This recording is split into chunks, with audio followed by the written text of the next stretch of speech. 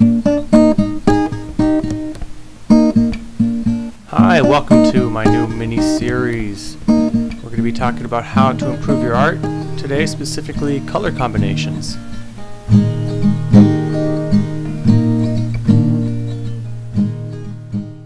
To start off with, we'll talk about the analogous scheme. And so what that is, it's any colors on the color wheel that are right next to each other. So what I've chosen colors from blue to yellow, and then everything in between there. So you can see in this one, we've got a blue sky, blue mountains, green trees, and most of the yellow is in the ground. And then another thing you might notice is there's actually quite a bit of red and browns in there as well. The truth, you're never really going to get too pure of a color scheme. And if you do, chances are that it could be very boring. So don't limit yourselves too much, but just think of the color scheme as a way to promote harmony in your painting. So for instance, the analogous color scheme works very well when you're trying to create one solidified mood, which could be a calming mood using blues, yellows, and greens. It could be an intense mood, such as with a fiery sunset, and it could even be something maybe a little more melancholy if you went towards just the blues and maybe a couple purples.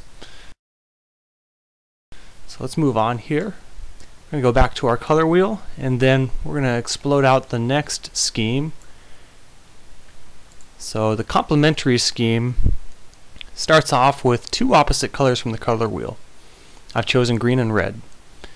Now I want to extend this a little bit, so I'm also going to use the colors right next to each of my complementary colors. Basically what I get is a split complementary scheme. In this case, almost a full color wheel. The advantage of this is it doesn't limit me to just two colors. It allows me a full range.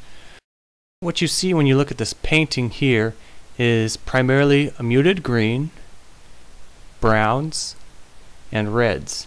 In the background is some purple, and that's where it's important to have additional colors added. But what you don't see is a strong purple, so we've taken that color out and we're focusing on red versus green. And there's also yellow in there. And you know, without all these colors it wouldn't be as strong as it is. So if these colors go back down to the color wheel, once again we can pick a different scheme. This time what I want to look at is the monochromatic scheme. So if I pull up my blue, what I can get is anything from a dark value to a light value.